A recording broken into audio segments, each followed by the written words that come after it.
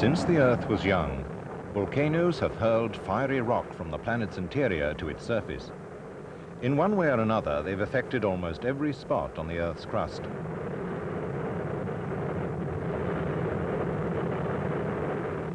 Here in the mid-Atlantic Ocean off the south coast of Iceland, volcanic rock and ash have risen from the ocean floor to form the island of Surtsey, new land on the face of the Earth.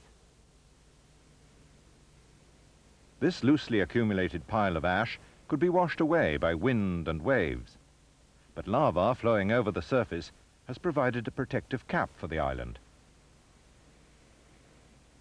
The volcanic land-building process has produced an island where before there was only sea.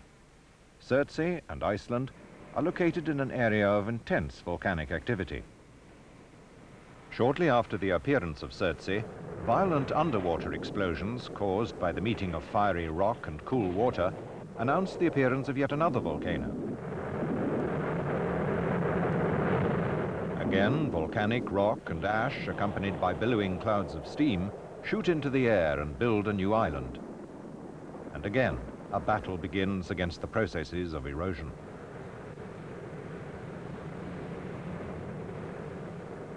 Of the two new islands that now stand off Iceland's coast, only one is protected by lava. Within a few months, only Surtsey remains. For man, the formation of Surtsey has been a spectacular and fascinating event, a rare glimpse of the process by which volcanoes change the face of the Earth.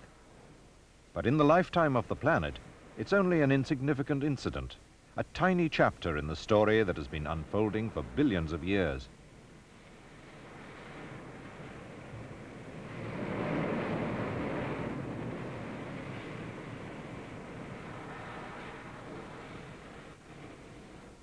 The world's active volcanoes number more than 500, most of them distributed in well-defined belts along the edges of continents.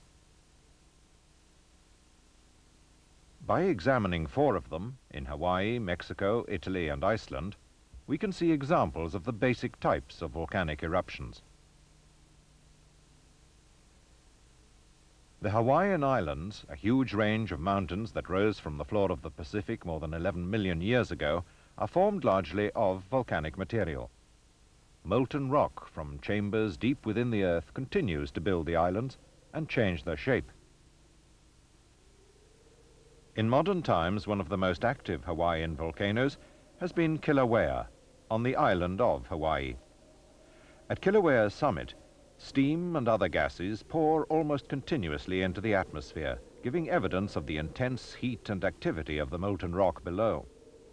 The molten rock, called magma, is believed to come from a chamber beneath the volcano's summit.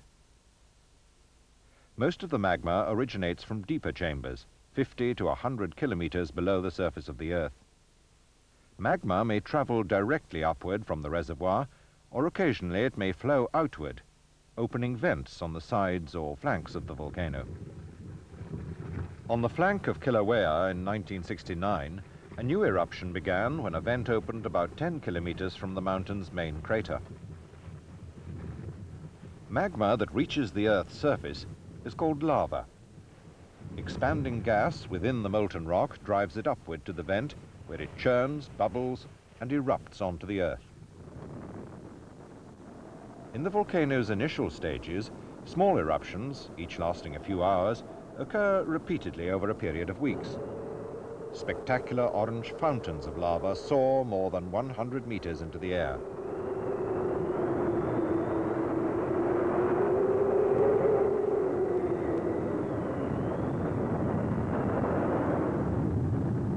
As the volcano reaches the peak of its activity, the fountains reach heights of more than 500 meters.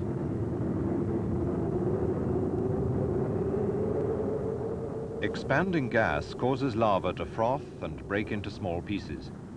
As it comes into contact with the atmosphere, some of the molten material hardens into a light, porous rock called pumice, which falls to the Earth in a fiery shower.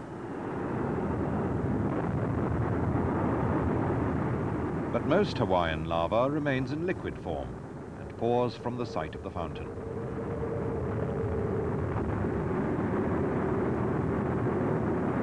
cascading flows of molten rock spread over the land and eventually harden. The result of this process is the landform known as a shield volcano.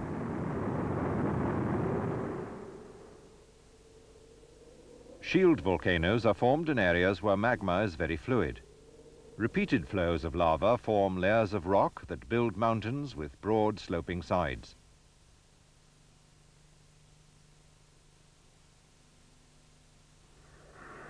After more than a year of successive lava outpourings, Kilauea's flank eruption has built a new mountain, Mana Ulu. It's more than a kilometer wide and over 100 meters high. The small vent from which the eruption began is now about 20 times its original size. For the time being, the spectacular lava fountains have subsided, but the eruption continues. Inside the vent, lava is in constant motion as expanding gas is released from within. Small fountains of red lava break through the hardened bluish crust of rock that is constantly ruptured and reformed at the surface of the lava lake.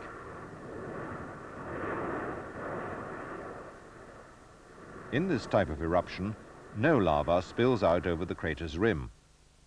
But lava is still flowing from the lake through lava tubes, naturally formed channels left beneath the field of hardened lava that surrounds the crater.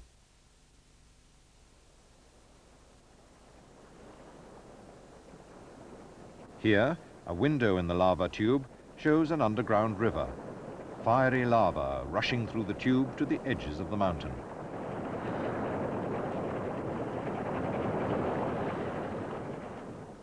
Beneath the cover of insulating rock, the lava holds its temperature of more than 1,000 degrees centigrade, 10 times the temperature of boiling water. The tube follows the slope of the shield to the sea, a distance of more than 15 kilometers. Near the ocean, lava emerges from the tube to continue its flow over open land. This lava may travel as rapidly as 45 kilometers an hour, but as it gets farther and farther from its source, it gradually loses gas and heat. As it cools, the motion of the flow is reduced to a crawl. Two distinct types of lava are given Hawaiian names. Fast-flowing, ropey lavas are called pahoihoi. Moving across the land, much like an amoeba, pahoihoi advances by extruding molten toes of lava beneath a thin, flexible crust.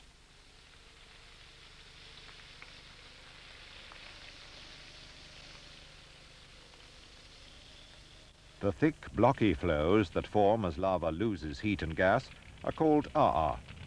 The crust is brittle and rough. The flows are massive, and their motion can be so slow and ponderous that they appear to be standing still. As lava advances across the island's surface, some cools and hardens, adding another layer to the shield volcano. But vast billowing clouds of steam announce that other flows have reached the sea.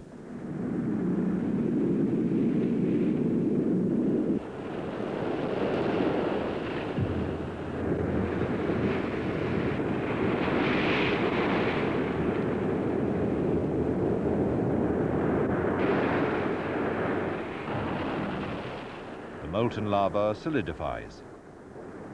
New land is formed. The boundaries of the island are extended outward. Mana Ulu, the new mountain, has revealed the gradual land-building process by which shield volcanoes have built the Hawaiian Islands over a period of millions of years. Not all volcanoes build the land so gradually. 5,000 kilometers east of Hawaii, there is a different type of volcanic eruption, in another zone of volcanic activity, Mexico. This was once the site of a Tarascan Indian community. Today, the streets, shops, and dwellings of more than 500 people lie buried beneath lava.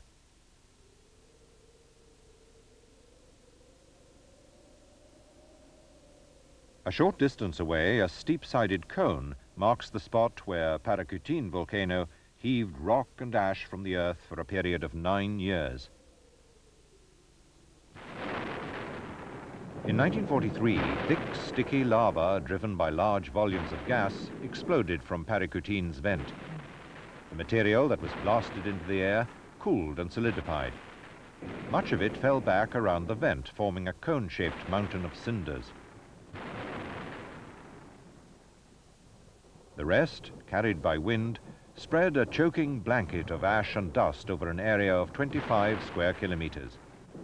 At night, the fiery glow of falling cinders clearly showed the building of the cone, while the lava that buried the village poured from several small vents around the base of the new mountain. Paracutine erupted from a place where no volcano had ever been before. Now it is dormant. Its activity seems to have come to an end. But we know that some volcanoes have remained inactive for hundreds, even thousands of years, and then, unexpectedly, erupted again. One such volcano can be found in the Mediterranean region, another area with a history of volcanic activity. Here, the city of Naples, in Italy, stands in the shadow of Mount Vesuvius. Vesuvius is a composite cone, or stratovolcano, built by many eruptions of ash, cinders, and lava. Long periods of time can pass between eruptions. After lying dormant for 40 years, Vesuvius erupted violently in 1944. The whole world watched in awe as newsreels showed villages at the foot of the mountain crumbling before the advancing lava.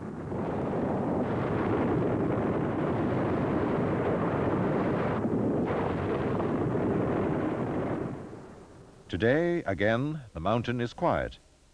The lava flows of the 1944 eruption tower over the city.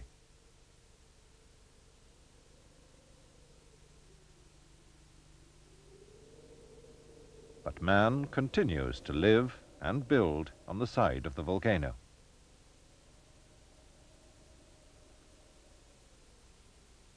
The crater of Mount Vesuvius shows no evidence of activity. But the volcano has appeared peaceful and quiet many times in the past, and many times it has exploded. Vesuvius' earliest recorded eruption is now its most famous. In the year AD 79, with little or no warning, Vesuvius erupted and completely buried the ancient city of Pompeii. For 2 days, the mountain shot volcanic material into the air, spreading a blanket of ash over the landscape.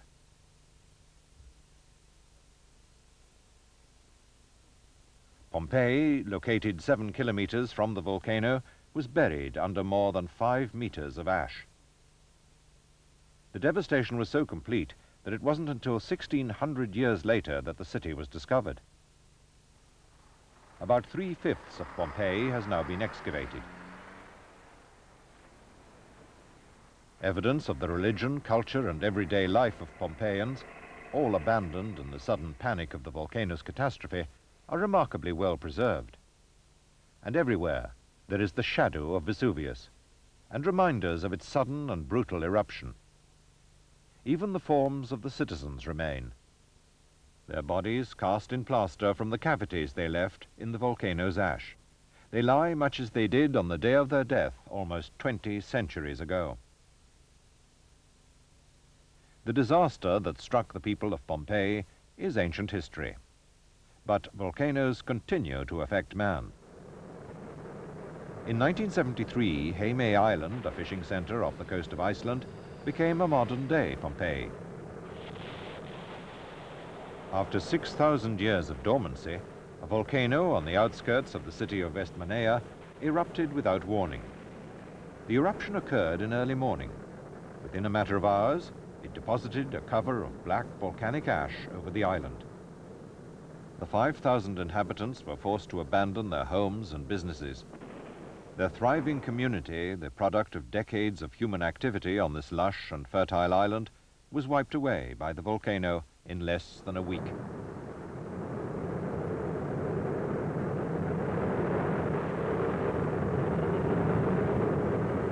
The people of Pompeii knew next to nothing about volcanoes. 20 centuries later, modern man knows much more. But the knowledge of scientists was of little use to the people of Heme Island. Their homes, like the homes of the Pompeians, are gone, taken from them by the earth without a hint of warning. How can we apply what we know about volcanoes to benefit millions of people who live in their shadows? How can we predict with more certainty when and where they will erupt?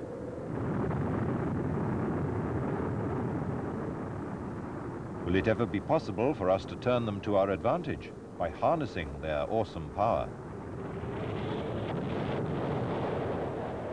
These questions, and many others, remain to be answered.